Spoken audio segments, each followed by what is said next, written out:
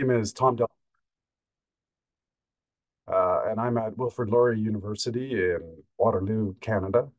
I'd like to welcome you all today to our next virtual session of the Environmental Peace Building Association's conference. Our session today is on water, conflict, and peace. And we have four great panelists, and I'm very much looking forward to hearing from each one of them, who are going to discuss different aspects of this issue. I'm going to first introduce each of our panelists, and then we will go through and have short presentations by each according to the order in the program. And then we will have at least 30 minutes at the end for question and answer. And I welcome all questions either in the chat or you're welcome to raise a hand and ask your question directly. So let me first introduce all of the panelists in the order that they appear on the screen on your program. First, I'd like to welcome Anuradha Jangra. Anuradha is a doctoral candidate at the Center for West Asian Security, Jawaharlal Nehru University in New Delhi, India. Anuradha's doctoral research focuses on river water sharing in Iraq, examining through a federalism perspective with a case study of the Kurdish regional government. Her interests are Kurdish society and politics, non-traditional security, and India's engagement with the region. Welcome, Anuradha. Next, I'd like to introduce Dr. Yunus Ozturk.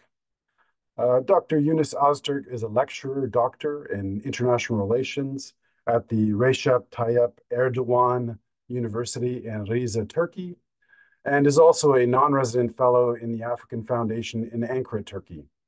Dr. Ozturk completed his PhD in political science and international relations at the University of Delaware. Dr. Ozturk's research areas include international security, political violence, civil wars, environmental security, MENA, and the Horn of Africa. Dr. Ozturk is currently working on the impact of foreign aid, including humanitarian aid, and natural resource extraction on civil war dynamics and the Gulf states' foreign relations towards the Horn of Africa. Welcome, Yunus. Next, I'd like to introduce both Paria Mamasani and Hossein Farzin, who are going to be presenting a video presentation because their connection is a little uncertain. Paria recently completed her master's degree in water resources management and planning from Tarbiat Modares University. Paria's research interests are conflict analysis, conflict transformation, hydropolitics, and water diplomacy, excuse me. Currently, Paria is conducting research on the role of affective factors contributing to the national water conflict in the Zayanderud River Basin. Hope I said that correctly. Welcome, Paria. Joining Paria in the presentation today is Hossein Farzin. Hossein is currently pursuing a master's degree in water resources management and planning from Tarbiat Modares University in Tehran. Hossein's research interests lie within the field of water and international relations, with a specific focus on hydropolitics and water diplomacy, water and environmental security, and analysis of water and environmental policies. Hossein's master's thesis examines the role of soft power in the hydropolitical relations of the transboundary river basin, with the Hirmad transboundary river basin serving as a case study. Welcome, Hossein. And lastly, but of course not least, is Dr. Rajat Banerjee. Dr. Banerjee is an associate professor of law in the Alliance School of Law at Alliance University in Bengaluru, India. He did his PhD at the West Bengal National University of Judicial Sciences. His areas of research include environmental law, comparative constitutional law, public law and policy, intellectual property rights, human rights law, and law and technology. Dr. Banerjee is currently working on the intersection between climate change and human rights, with a special focus on the UN SDGs. Welcome, Dr. Banerjee. Thank you, everybody. And now I'd like to turn it over to Anuradha, who will begin our presentation. Go ahead, Anuradha. Thank you. Thank you, Chair. Am I audible? Good evening, everyone. My topic is Women Water Diplomat, a case study of the Nile River Basin in water diplomacy. So diplomacy and the negotiation have been studied historically, and these professions are dominated by men. So, but in recent year, there is an increasing involvement of women in diplomatic endeavors, particularly if we look at the peace building and the international negotiations. So, within the diplomacy aspect, there is a sub-discipline that is water. So while women's role in diplomacy has received considerable attentions in academic and policy papers, but the role of women in in critical area like water or climate actions or water sharing arrangements are unexplored. So I'm looking at the Nile River in that context. So in last one decade, the so basically, what is water diplomacy?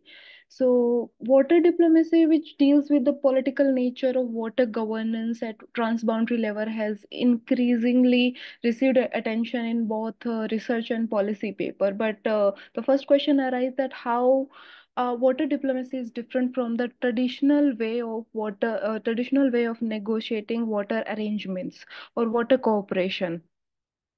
So, so basically, water diplomacy is it involves a broad range of stakeholders, emphasizing long-term planning, integrate science with into policy, and prioritize equity with inclusive decision-making process.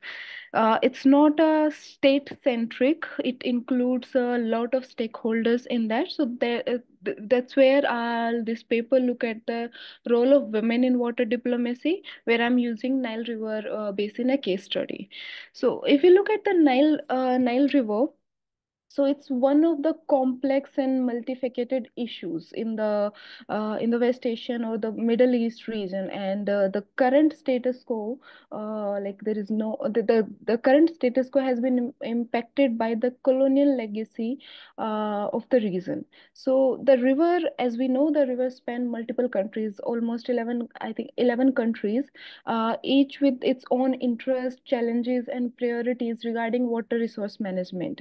This reason or these countries do not share a common language or religion or history, and the reason has like in terms of trade also it's not that much connected, and the reason also has in terms of we look at the political stability. So until late 20th century, there was a instability in that area also.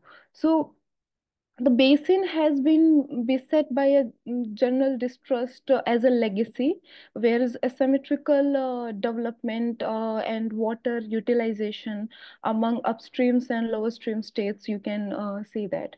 So, in that, I'll look at two. One is governmental structure, which is the interstate governmental structure, and the second part I'm looking at the non-governmental organization initiative. So first one is this called Nile Basin Initiative. It started in 1990s, and it is only basin-wide decision-making institute, where it's basically an interim intergovernmental organization with a membership of 10 out of 11 basin states. So it focuses on multilateral dialogues, information sharing, joint planning or management and development of the resources in the Nile Basin. So it support the member states is in terms of analysis, policy development, or in terms of investment projects. If you look at that historically, the negotiation process have been dominated by male diplomats, so reflecting broader gender disparity within the field of diplomacy. So if you look at the structure, though, there are three main element to it. One first is the Nile Secretariat. The second is the Nile Council of Minister. The Nile Council of Ministers minister is the highest decision making body. So it's responsible for water in the basin state. And if you look at the latest data in 2023, according to that, there were three women representative out of 10 ministers. And the third is the technical advisory committee, which is the advisory and a supportive body of which is provide advice, which provide assistance to the Nile Council of Ministry, which I mentioned earlier. So it provide in terms of policy direction and strategic guidance. So in this committee, there are two representatives from each state, which are basically mostly are dominated by men, but there are a few policies that these countries are adopting where they are sending at least one of the member should be a female representative. And if we look at that, the chair of this committee, so there were the two chair were from these countries also. Two chair were female, the country from Kenya and Rwanda. So in if you look at that the like gender equality situation across the Nile River Basin countries, though in itself the political participation of women is in question. So with that, some countries are like the if you look at that their position, so some countries are better off in compared to others. So it is a hierarchical decision making culture where basically the member follow strict guidelines.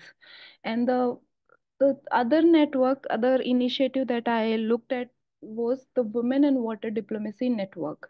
So for all these so it's not a governmental committee. It's basically started by, it's a parallel initiative where then to which talk about which provide capacity building to the women voices from the Nile River Basin. So it provide so basically negotiation, that there is, we heard this term, the art of negotiation.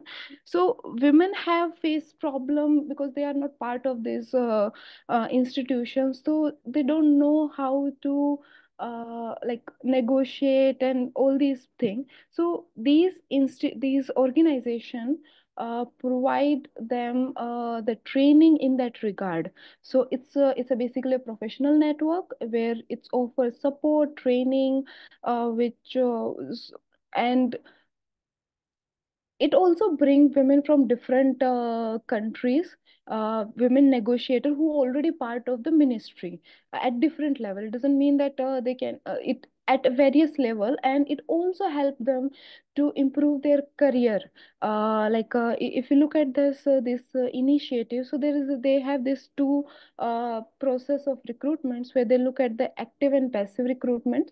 So they make in the active recruitments, they make contact with the ministries, and the passive level connect in the passive level recruitment, they connect the women from the different countries through offline and online workshop.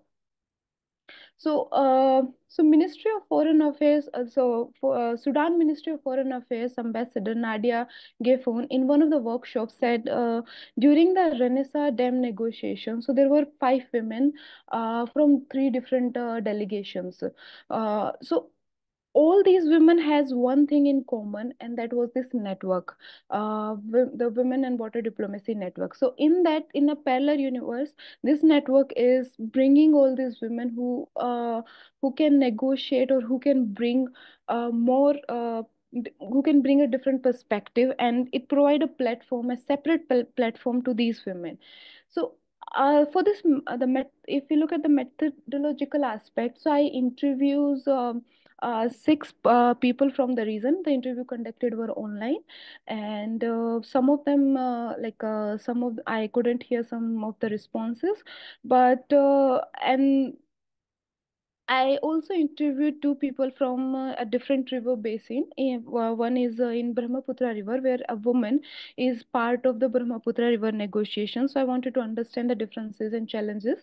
So if we look at the challenges, what kind of challenges women face in this male-dominated area?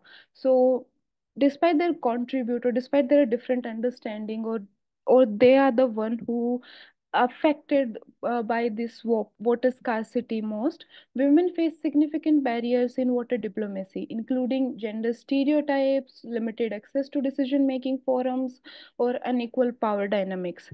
So there were three major, like identical, which everyone everyone said, everyone identified. One was the cultural belief and norm. So in like this region is particularly known for if you look at that gender debate in this region, so it's a one of the interesting aspect of it. So if men as a decision maker and diplomats are they are the dominant one, or it's hard that's why it's a hard for a woman to make a voice in decision even when they are present. And the second is that inequalities in educational opportunities, specifically if you look at the science education. So it's the same problem in India also. It's particularly driven by stereotypes where women are not it's women are not pursuing science based professions, because if you look at that water, it's some aspect of the water, it's deal with the engineering and sciences background, but women are not part of all these educational opportunities. So because of that, uh, a good chunk of women cannot be part of all these cannot be part of all these negotiation, or they can provide their views. And the third is the gaps in legal and in the institutional framework. So women are continue to be underrepresented in all levels of institutional decision making. When it comes in the national level, women's are like the women specific policies are being introduced. But if we look at the transboundary rivers, so women still are lacking in that area. So we can see the workplace discrimination also. One of the water diplomat told me a scenario where she was sitting alone in a room where all men were there. So it was a very she says like I face, like for instance, if I want to say something, or if this workplace environment is different for a men and women, because men can stay after the official hours, but women can't do that. They have to run for their houses, they have to do other work also. So in that case, women can't like these are the You know, the places. one minute left. Thank you. Okay, these are the cases where women can these are the cases where anyone can build connections. So this is a case where women can't go beyond that. So this one author, Lon Lasso, he argues that the gender are addressed in interstate water politics, but it is at the request of the donors, not from the state itself. In the on the question of interaction between men and women and leadership role, so there was this understanding that women in at the decision making table would be like more like they're willing to more inclined to listen, like inclined to be soft, or they want to listen more, or they want to understand the different perspective on the leadership part. So, how could it affect the negotiation that the transboundary level? The assumptions were that women would be more willing. Sorry, this is the same. Willing to listen to the other side and to understand. In conclusion, I would say that there like I face problem in terms of finding the numbers, because at the different level I couldn't find men in the number of women who are working.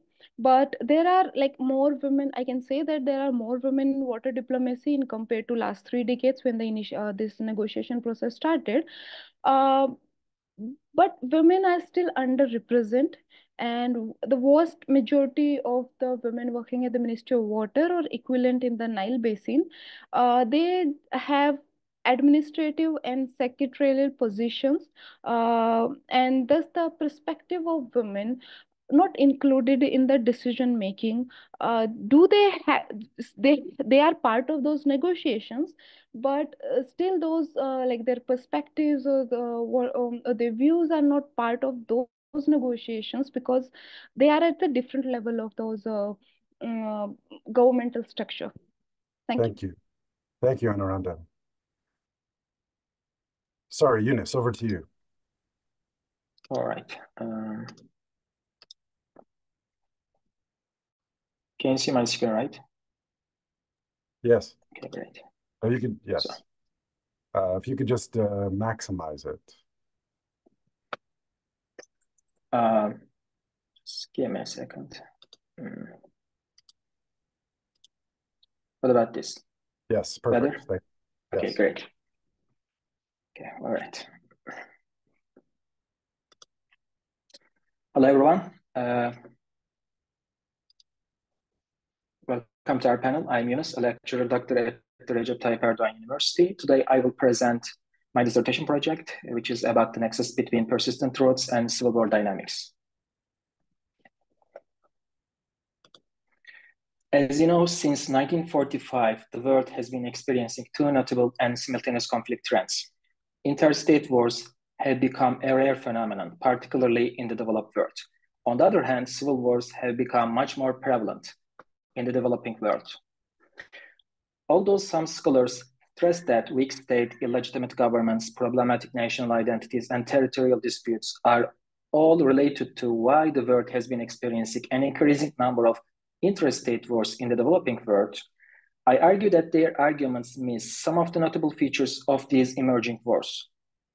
Compared to the past, these wars show distinct and various violence trends in terms of intensity, duration, termination, external interventions, and the number of civilian deaths and displaced people.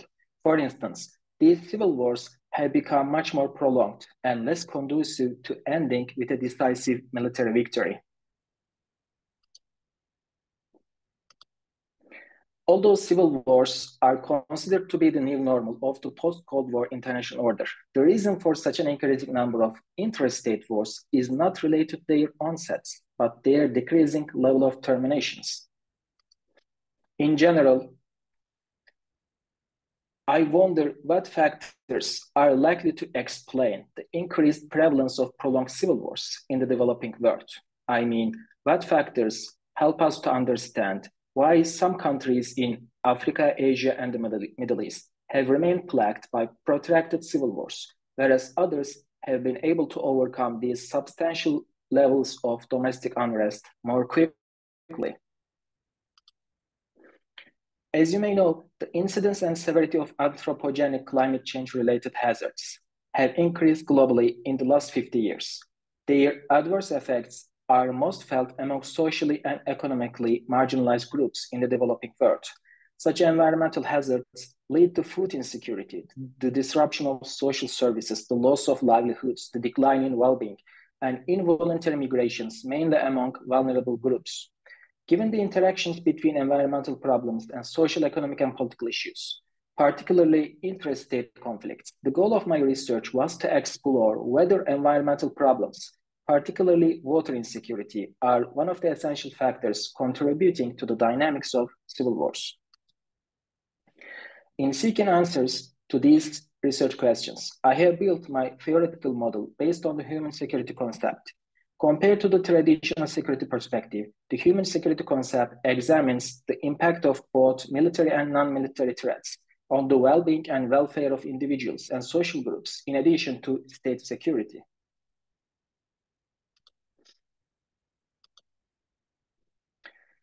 To develop my theoretical model, I conducted a comprehensive literature review of civil war dynamics and environmental security.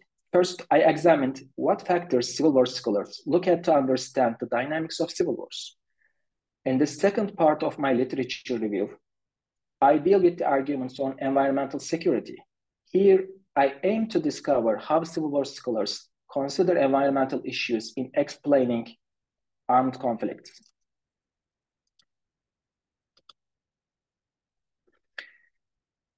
According to my theoretical model, civil war outcomes depend on warring parties' strategic calculations about whether to continue or exit the war. In other words, the outcome of civil wars or the decision of warring parties indicates the duration of civil wars, as civil war outcomes are interconnected with civil war durations.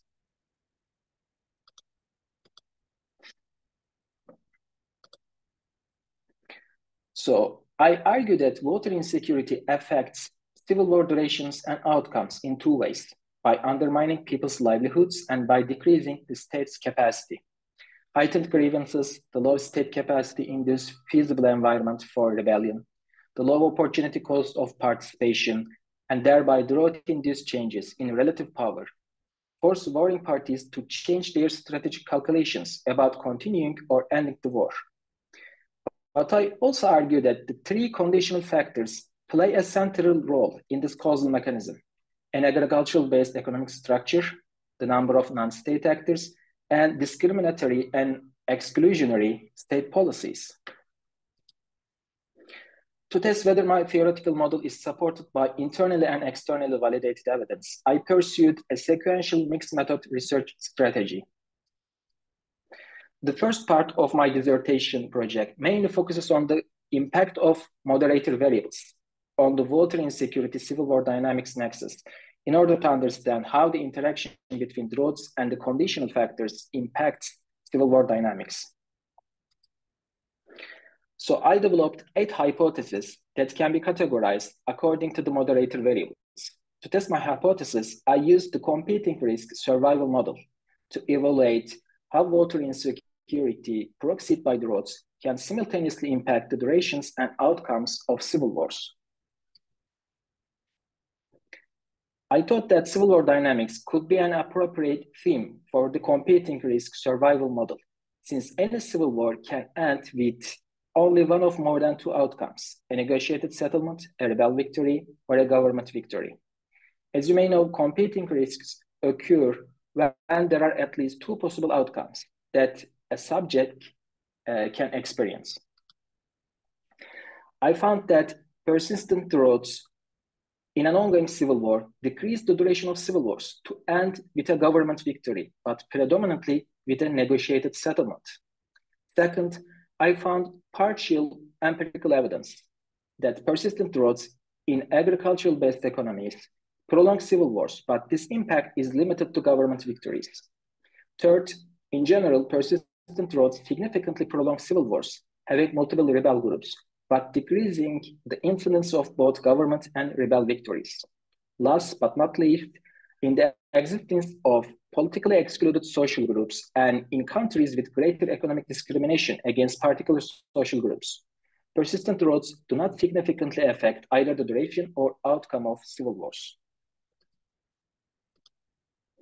The second part of my dissertation mainly focuses on the mediator variables in order to understand how and through what ways persistent droughts impact civil war duration and outcomes. So based on my theoretical model, I developed 4 propositions that can be listed in the order of causal chain. To validate my propositions through a process tracing method, I mainly investigated the daily reports of the Foreign Broadcast Information Service. For case selection, I selected my cases only if both dependent and independent variables coexist in a given case. To avoid case selection bias to some extent, I categorize cases in a way that both my dependent and independent variables have some variation in their durations. In this regard, I created a bivariable table in which both droughts and civil wars are categorized according to their durations, I mean short versus long. To understand the causal mechanisms, I employed a minimalist process tracing method. For case selection rationale, child is the most likely case of my dissertation project in which the causal mechanism can be easily identified, as Chad experienced one of the most persistent droughts and prolonged civil wars in the post-Second World War period. Sudan, on the other hand, is the equifinality case of my dissertation project, by which I aim to find at least one alternative causal mechanism, since Sudan experienced a prolonged civil war despite having a short-lived drought period. Last, Ethiopia is the falsification case of my dissertation, as Ethiopia experienced a persistent drought, but not a prolonged civil war simultaneously. This case study is more likely to show us the scope conditions of my theoretical model. What I have found after examining the first Chadian civil war under the Tombalbayi regime from 1960 to 1975 is that by undermining both people's livelihoods and predominantly state capacity, the Sahel drought played a multiplier role in prolonging the ongoing civil war. The second Sudanese civil war, on the other hand, shows us that persistent droughts are not a necessary cause of prolonged civil wars. as Sudan experienced short drought periods in a prolonged civil war. In the Sudanese case, the short drought periods were utilized as a weapon by the al-Bashir regime against the SPLA in the south by manipulating the famine conditions and international relief aid. The main factor explaining the prolongation of the Second Sudanese Civil War was related to the power struggle to control natural resources between Khartoum and the SPLA. I mean the oil reserves on the north-south border. Last but not least, the Ethiopian Civil War shows us why persistent droughts are not a sufficient cause of prolonged civil wars, as it experienced a relatively short civil war despite having a persistent drought. Nevertheless, this case shows us the scope conditions of my theoretical model, as I said earlier. Unless rebel groups unite and coordinate their military operations against government forces in the early phase of civil wars, and unless warring parties receive external military and economic support, we can expect that persistent droughts could prolong the duration of civil wars. So what? In general, we can say that civil wars are more likely to end with government victories, but predominantly negotiated settlements in a shorter period, when they experience persistent droughts simultaneously. The conditional factors significantly interacting with persistent droughts are the weight of agricultural sector in the economic structure and the number of active rebel groups in an ongoing civil war. However, I found no significant impact of political exclusion and economic discrimination on the duration and outcome of civil wars. Although the magnitude of their impact is low compared to the other factors, their statistically significant impact suggests that there are reliable causal linkages underpinning the relationship between droughts and civil war durations and outcomes. Even though the impact of droughts seems to have a small effect on civil war dynamics, droughts may reduce an ongoing civil war by a non-negligible period of time, which, though small in the broader length of a civil war, could lead to thousands of lives being saved, if not more.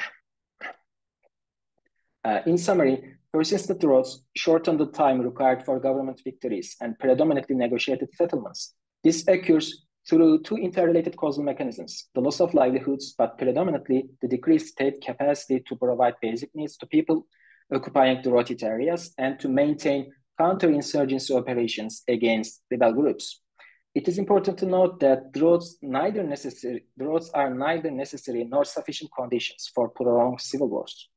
Persistent droughts can only extend the duration of civil wars unless rebel groups are united or coordinated with their activities against central governments in the early phase of civil wars, or unless one of the warring parties, mainly governments, has external financial or military support. On the other hand, if a country experiencing civil war has exploitable natural resources, such as Sudan, the war is more likely to be prolonged, irrespective of droughts. In such civil war cases, governments utilize droughts as part of their counterinsurgency operations against rebel groups by manipulating international relief aid and recruiting pro-government militias under famine conditions through economic incentives and rewards. Thank you for listening to me. Okay, perfect. Thank you. I'm done. Wonderful. Thank you, Yunus. All right. I'm going to now play the presentation by Paria Mamasani and Hossein Farzin. They, because of their connection, have created a video presentation, which I will now bring up and share on my screen. One moment, please.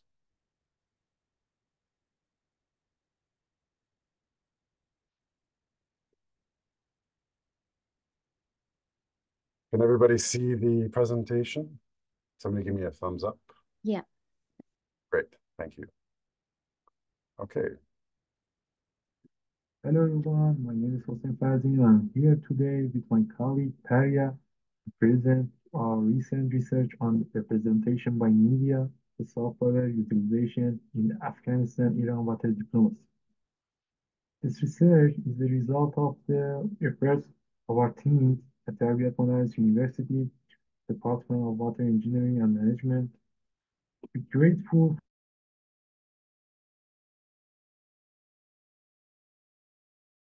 Role of content. I want to start with a short question. Think about this for a few seconds.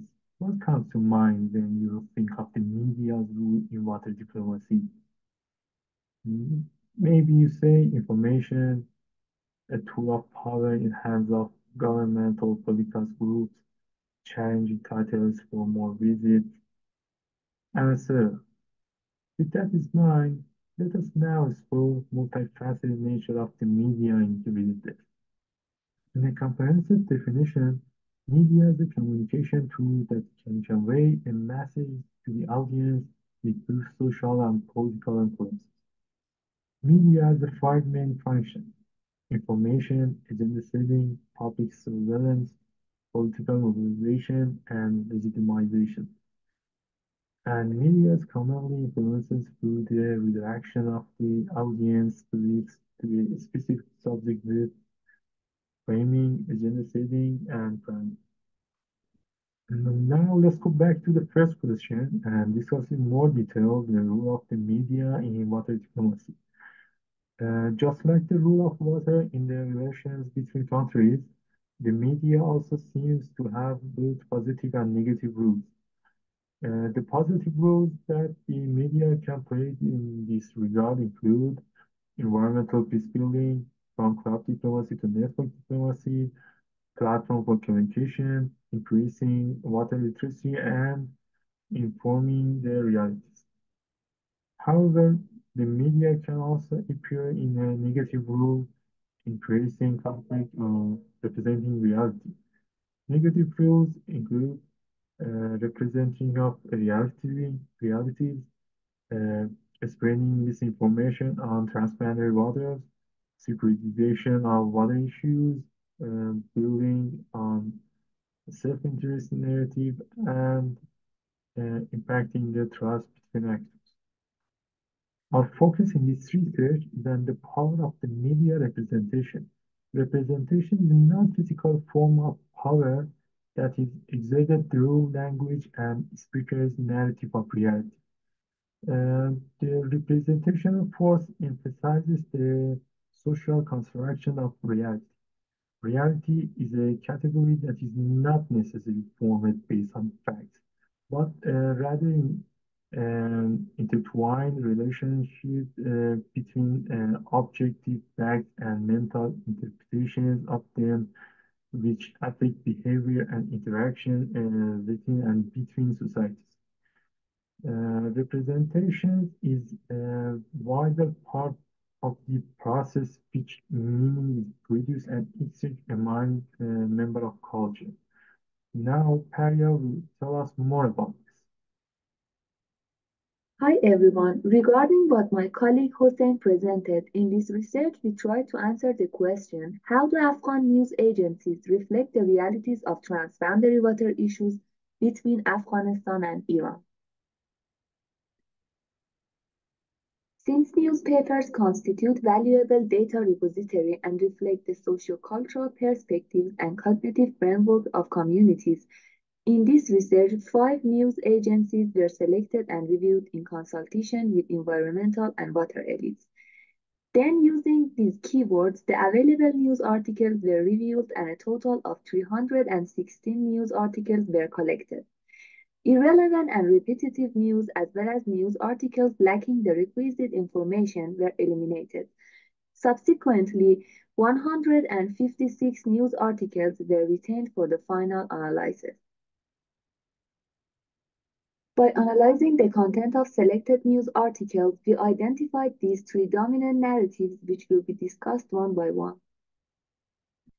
The first narrative, which is hydraulic infrastructure as silver bullet, legitimizes the development of hydro infrastructures as necessary for solving the domestic issues of Afghanistan. For instance, dam construction or transboundary rivers is anticipated to yield multiple domestic benefits, including economic development, self-sufficiency, job creation, and poverty mitigation. While these developments may temporarily improve the country's economic conditions, they hinder the long-term sustainability of the entire basin. For example, the construction of the Camel Khan Dam has increased the area under cultivation but jeopardize the sustainability of the Hamun wetlands, which will be discussed later. The second narrative is that Iran is to be blamed for environmental degradation. This narrative seeks to blame Iran for the dryness of international Hamun wetlands. News articles concerning Chahnine artificial reservoirs, here in the picture, allege that Iran is responsible for the dryness of international Hamun wetlands. However, the actual capacity of Chahnine is around 800 million cubic meters, while the Hamun wetlands require over 4 billion cubic meters to sustain ecological integrity. Furthermore, the 1973 treaty exclusively addresses drinking and irrigation needs, neglecting the environmental needs of the Hamun wetlands. The last narrative is the representation of Afghanistan Water Corporation with Iran. This narrative centers on water cooperation with Iran and the implementation of the 1972 treaty. In this narrative, Afghan news agencies seek to show that the development of hydraulic infrastructure would benefit Iran as well. For instance, the Kamal Khan Dam is largely cited as a project with the benefits of regulation of water supply and flood management. The Kamal Khan Dam has a spillway in the east-west direction which directs the diverted water towards the Qala Afzal Dam. The Qala Afzal Dam further diverts the Helmand River water to flow in an artificial north-south path towards Godzare Depression. The diversion of water has resulted in the deprivation of Hamun International Wetlands, as you can see in the picture, followed by increased dust storms events and worsening health concerns and overall living conditions for residents of both Iran and Afghanistan. Regarding the results, we can conclude that by representing the realities of the basin, the Afghan news agencies had only narrated parts of the issues. This has caused an incomplete and one-sided understanding of the water-related issues with Iran. The represented narratives focus on specific parts of realities. This negatively influences the resonance of discourses and thus escalates tensions and hinders water cooperation. For water cooperation in the direction of sustainable development and integrated management of water resources, the media of riparian countries should avoid representing one-sided narratives and try to strengthen the common narratives and discourses. Thanks for your time and attention.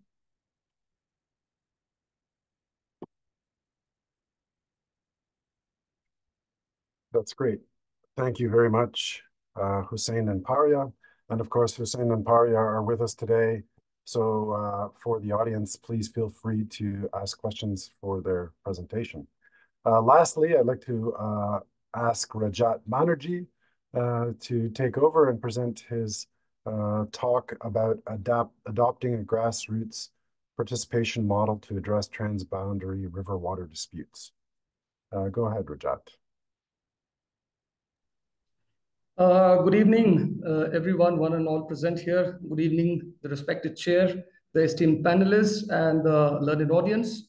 Good afternoon and good morning if somebody is representing from a different part of the globe. It has been a pleasure to be here. And shall I start with the PowerPoint presentation? Yes, please.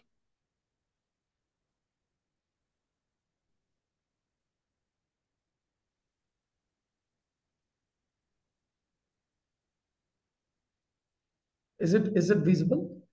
It is visible if you could just maximize it. Oh.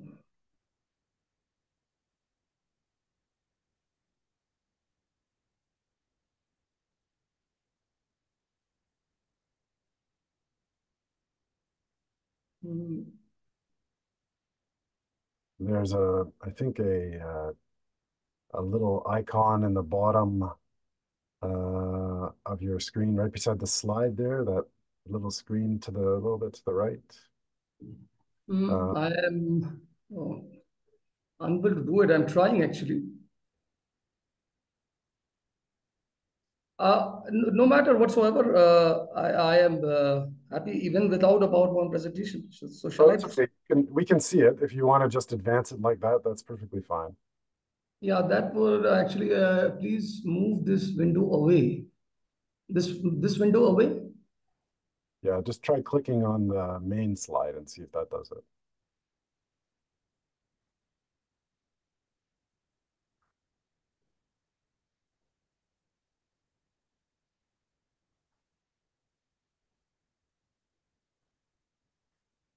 Please move this window away from the shared application. If you like, I can upload your presentation. I have it here as well. Yeah, it would be great, actually.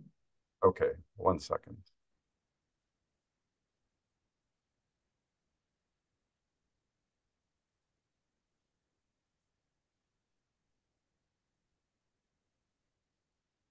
If you could just stop sharing screen, please.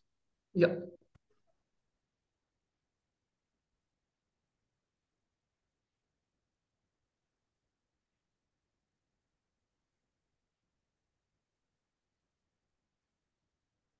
Yeah. Yeah, thank you so much. Thank you so much for sharing the screen on my behalf. The Just let me topic, know. yeah, it's fine, sir. The topic for today's discussion is adopting a grassroots participatory model to address trans-border river disputes, taking cue from the failed Indo-Bangladesh Teesta Agreement.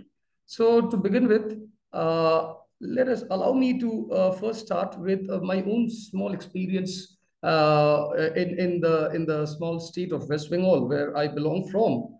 A couple of years back, I was for the purposes of research, for the purposes of an empirical survey, I had been to a village about 100 kilometers away from the city of Calcutta. And to my observation, to my stark observation rather, I had found that there is a severe dearth of drinking water and any form of fresh water in the village. And women folk back then had to travel miles together to fetch water in the respective pots. And that was possibly the first inflection point that actually drew me towards working on something closer to water policy and water diplomacy and water management in general. Now, having said that, shall we move to the second slide?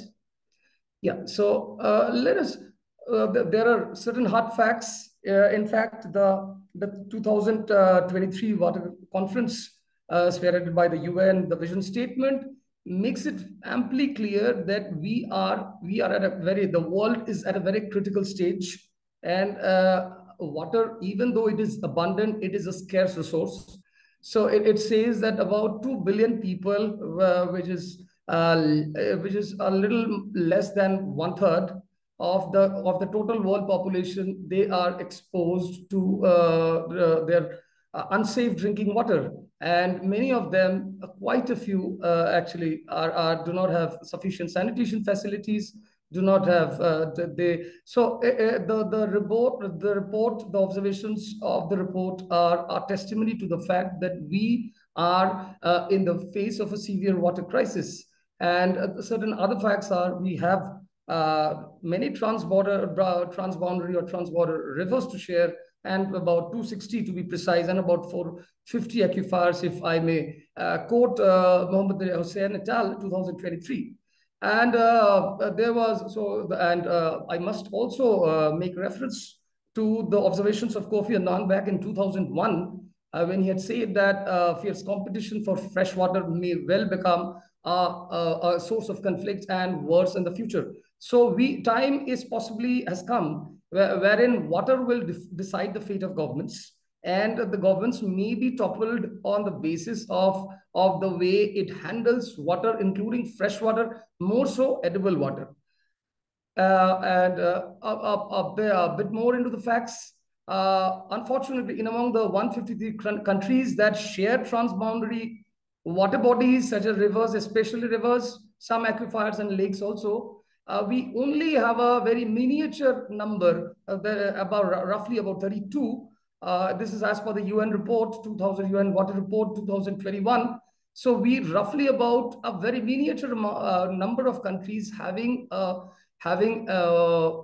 some form of agreement or some form of bilateral dialogue with the other riparian state.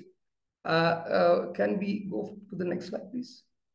And if we continue with the problems, so the problems are immense. And despite the fact that we have two conventions, the two special laws that are made, however, it seems that the laws are still not sufficient, are not potent enough to protect the misuse of water resources, include mainly caused because of anthropologic reasons. May we proceed to the next slide? Yeah, now having looked into the facts, we let us come to the research problems, the main issues that circumscribe water. So we already have the goal 6 of the Sustainable Development Goals, which bequeaths an obligation on the nation states to adopt a very integrated water resource, a strong water resource policy. However, it remains to be seen whether many of the nations, so quite a few nations, fight among themselves, are in conflict, passively or actively, with reference to the sharing of trans-border water resources.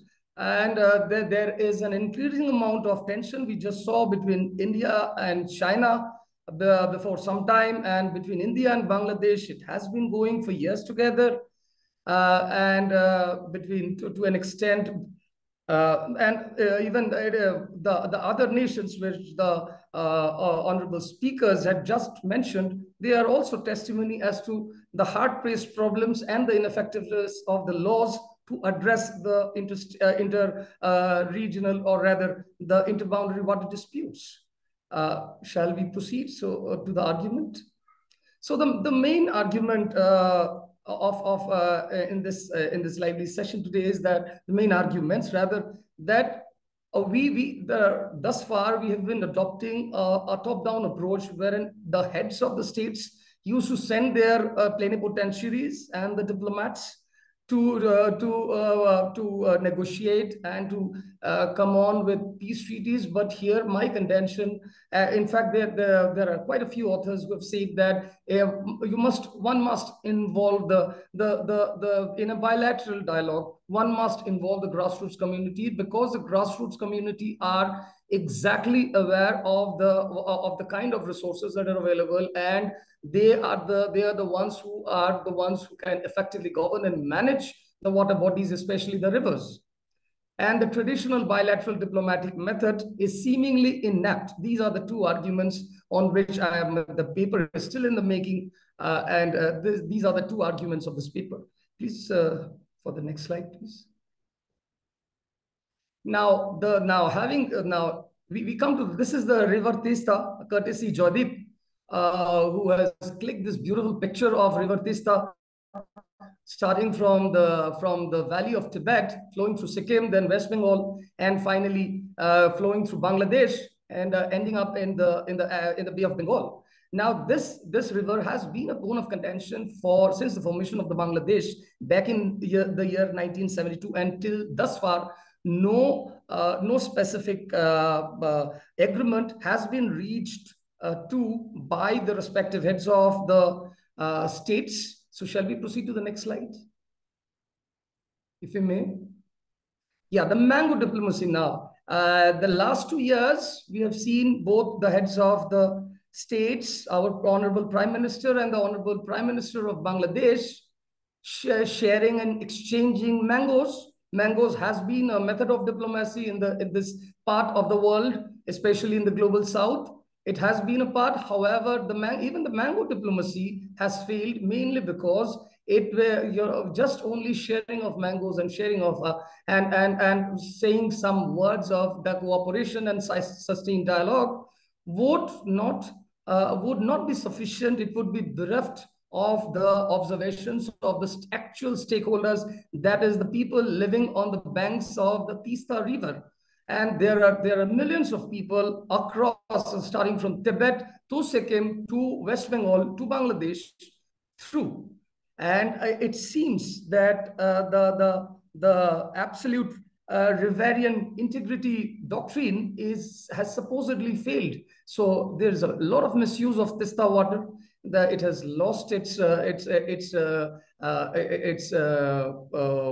sanctity in a way, and the major reason being in the diplomatic process, which has been going on since the last couple of years.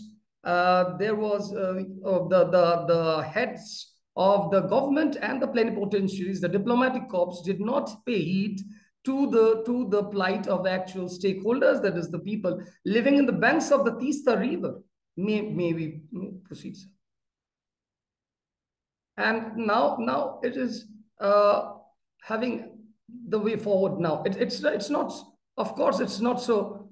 So we are looking at an inverted diplomatic approach, which the heads would not, it would not go down well with the heads of the government, because then you are actually percolating your decisions down to the grassroots. However, we stand in a very critical zone where vis-a-vis water, vis-a-vis the management and the governance of water. So I believe, as an author and as a social individual, that we must embrace a grassroots public democracy framework, move away from the bilateral diplomacy framework which we have been adopting. Maybe the bilateral diplomatic framework may give a lot of sense, may make a lot of sense for other maneuvers, but not for promoting water management or not for engaging water dialogues. So this is one. And second way forward is that I would say that we, of course, imparting of training to the key stakeholders, because actually many of the people who are there in the grassroots, they do not even know what the heads of their governments are going to do. So dams have been constructed without their primary information. Dams have been constructed without environmental impact assessment being done, or even health impact assessment being done. And so the imparting training is absolutely essential, and conducting awareness generation programs both nationally, regionally, and internationally. So here the international actors may chip in, as well as it is a national obligation to conduct awareness generation programs.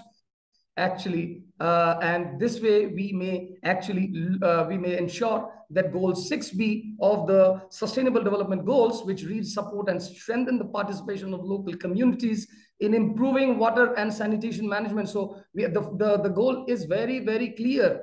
So the goal says that, come on, you abjure your formal ways of diplomacy, give it to the people, give it to those who are the takers, who are actually bearing the brunt of the climate change and any form of biodiversity loss.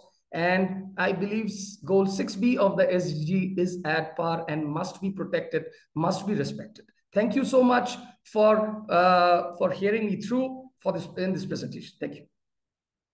Thank you very much, Rajat. Very interesting presentation. Let me just stop the share here. And we now are at the point where we can open it up to question and answer. We have a number of people who've already put questions in the Q&A box, so please make your way there. If you would like to ask your question by voice, please raise your hand as well, and I'll try to keep an eye on that. Our first question comes from Larry Swatuk, and it's for Paria and Hossein. And he asks why only Afghan newspapers were searched in your analysis, and is it not important to compare upstream and downstream views? I wonder if Hossein and Paria, if you could answer Larry's question. Thank you.